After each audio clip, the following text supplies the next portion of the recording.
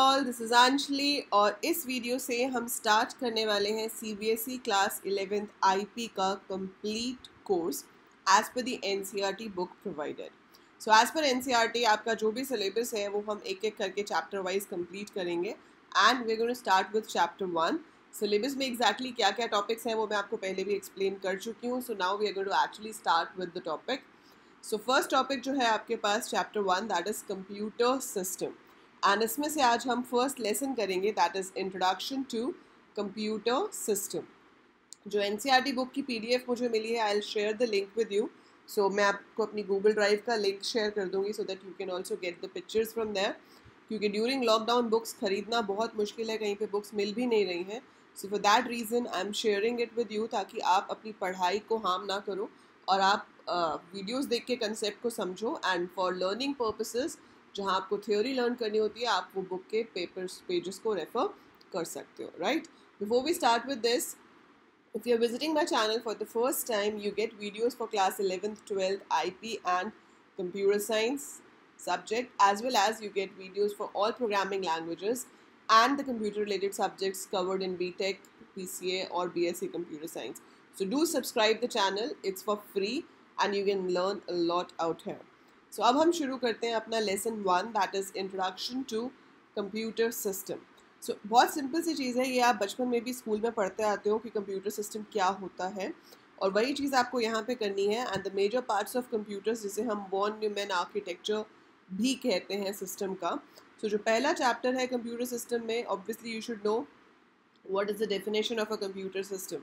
So computer is an electronic device that can be programmed to accept data, process it and generate result. सो ये तो इसका एक technical definition हो गया, but in simple word में computer क्या है? इट्स बेसिकली अ मशीन जो कि आपके द्वारा दिए गए डेटा को प्रोसेस करती है और आपको एक मीनिंगफुल इंफॉर्मेशन प्रोवाइड करती है। सो हम कंप्यूटर को जो देते हैं वो इनपुट होता है, that is raw data. Computer उसे प्रोसेस करेगा, प्रोसेस करने के बाद जो भी कैलकुलेशंस, कंडीशंस चेक होंगी और आपके पास एक मीनिंगफुल रिजल्ट आएगा which is called output. So that is the basic meaning of a computer, ठीक है।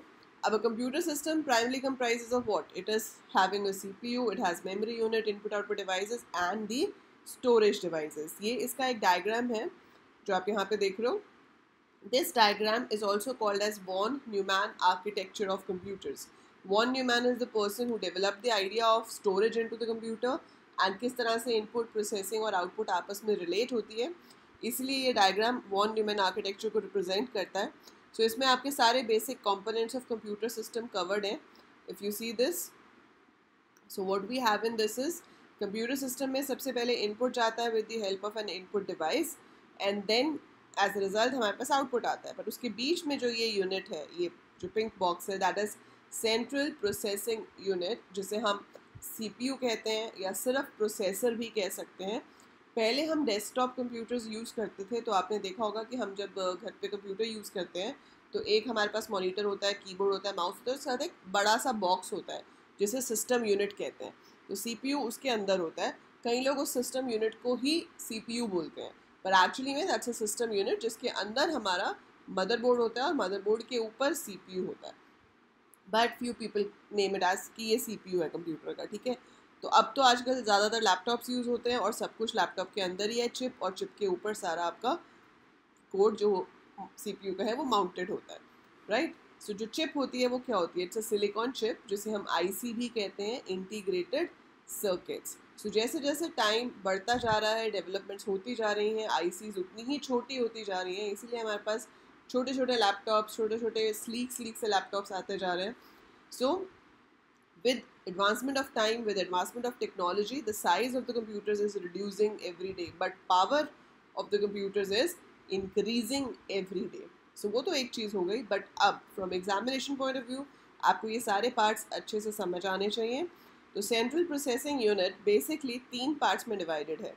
एक है primary memory, control unit and arithmetic logic unit।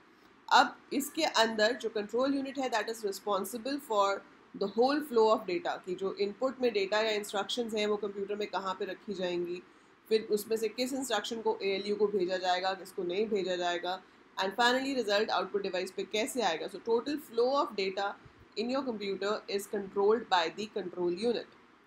ALU, as the name says, arithmetic logic unit, is responsible for performing arithmetic calculations, logical operations like greater than, less than, equal to, जहाँ पे conditions check करनी होती है, तो वो सारा काम calculations का, conditions check करने का, वो सब ALU करती है.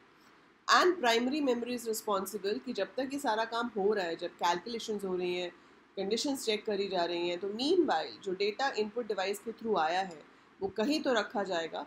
तो वो कहाँ रखा जाता है? प्राइमरी मेमोरी में. इन केस हम उसको परमानेंटली स्टोर करना चाहते हैं तो फिर वो जाता है सेकेंडरी स्टोरेज डिवाइस में. एक सिंपल सा एग्जांपल ले लो. आपने अभी अपना कंप्यूटर ऑन किया और आपने माइक्रोसॉफ्ट वर्ड खोला and you start typing something. अभी जो आप टाइप कर रहे हो वो इनपुट डिवाइस से जा रहा है अंदर, लेकिन वो कहाँ है? प्राइमरी मेमोरी में. अगर मैं उस फाइल को सेव नहीं करती हूँ और माइक्रोसॉफ्ट बंद कर देती हूँ, मैंने सेव नहीं किया, मैंने वर्ड को बंद कर दिया, ऑल्दो वो आपसे पूछेगा do you want to save the changes to file. अगर बाय चांस आपने नो कर दिया तो जो आपने लिखा था दैट इज़ गॉन, वो परमानेंट सेव नहीं हुआ. अगर आप येस करते और उसको सेव करते किसी फाइल में, तभी वो चीज़ परमानेंट सेव होती है. तो हम परमानेंट सेव कर सकते हैं सेकेंडरी स्टोरेज में, पर नॉर्मली जो इनपुट जाता है वो बाय डिफ़ॉल्ट प्राइमरी मेमोरी में होता है, विच इज़ वॉलेटाइल. मतलब जब तक आप उसे यूज़ कर रहे हो है, जैसे ही बंद किया वो इरेज हो जाएगी. मेमोरी का टॉपिक हम आगे जाके डिस्कस करेंगे डिटेल में, बट अभी के लिए that is the basic purpose of primary memory की जो करंट ऑपरेशन CPU कर रहा है उसके लिए जो डेटा और इंस्ट्रक्शंस चाहिए वो प्राइमरी मेमोरी में होने चाहिए. प्राइमरी मेमोरी में आपके पास रजिस्टर्स आ जाते हैं. Resistors are of different type. Like instruction को होल्ड करने के लिए जो रजिस्टर होता है उसका नाम होता है इंस्ट्रक्शन रजिस्टर. फिर ऐसे ही अगली कौन सी इंस्ट्रक्शन रीड होगी वो बताने के लिए होता है program counter register. Then you have data register and different registers आते हैं. रजिस्टर मीन्स सबसे स्मॉलेस्ट यूनिट जहाँ पे आप डेटा स्टोर करते हो मेमोरी में. फिर कैश मेमोरी होती है, रैम मेमोरी होती है. So we'll be discussing all that letter, but that's all primary memory. और सेकेंडरी स्टोरेज डिवाइसेस में आपके आ जाते हैं आपकी hard disk, pen drive, CD, DVD, जहाँ पे परमानेंटली हम डेटा स्टोर कर सकते हैं. एंड आउटपुट डिवाइसेस आ गए. तो अब कॉमन इनपुट और आउटपुट डिवाइसेस कौन से हैं? इनपुट डिवाइस में आपके पास आता है कीबोर्ड, माउस, जॉयस्टिक, देन आपका माइक, वेबकैम, इस सब से इनपुट जाता है. आउटपुट डिवाइस में प्रिंटर, प्लॉटर, स्क्रीन, स्पीकर, ये सारे आउटपुट डिवाइस आ गए हैं. सो हमारे पास स्पेशल कीबोर्ड्स भी होते हैं for people who can't see, for blind people, जिसके थ्रू वो अपना इनपुट दे सकते हैं. Same way special output devices, special screens are also there for them, ताकि वो समझ सकें कि आउटपुट में क्या आ रहा है. सो आपको इसके अंदर पढ़ना है ये सारा जो मैंने अभी आपको समझाया कि CPU क्या होता है, IC क्या होता है, इन सब का ऑपरेशन क्या है. You have to read about the input devices, mainly कौन से यूज़ होते हैं. देन ये आपके आउटपुट डिवाइसेस कौन कौन से होते हैं. ठीक है. सो ये तो था first introduction to computer system कि कंप्यूटर सिस्टम होता क्या है. नेक्स्ट लेसन में हम करेंगे एवोल्यूशन ऑफ कंप्यूटर. कंप्यूटर्स कब बनने शुरू हुए और कैसे कैसे इनकी जनरेशन्स में इम्प्रूवमेंट्स होती गई और आपके पास न्यू चीज़ें आती गई in the field of computer hardware. So we'll be discussing that in the next lesson. I hope ये फर्स्ट लेसन आप सबको अच्छे से क्लियर होगा. बहुत सिंपल था, बेसिक था, आप लोगों ने पहले भी बहुत बार पढ़ा होगा जूनियर क्लासेस में, but it's kind of a revision for you. In case आपको इसमें से कोई भी वर्ड, कोई भी सेंटेंस समझ नहीं आता है, कुछ भी समझ नहीं आता है, so do right to me in the comments. I will be happy to help you with that. और अगर समझ आ गया है तो उससे अच्छी कोई बात नहीं है. Click on the like button, share the video with others who have just joined class 11th और हु आर स्टिल थिंकिंग कि हम IP लें या ना लें. तो आप उनको भी ये वीडियो शेयर कर सकते हो ताकि वो अपना माइंड मेकअप कर सकें IP लेने के लिए, because it's easy and it's very scoring for your board exam point of view as well. That's it for this video. Do like, do subscribe and do share the video.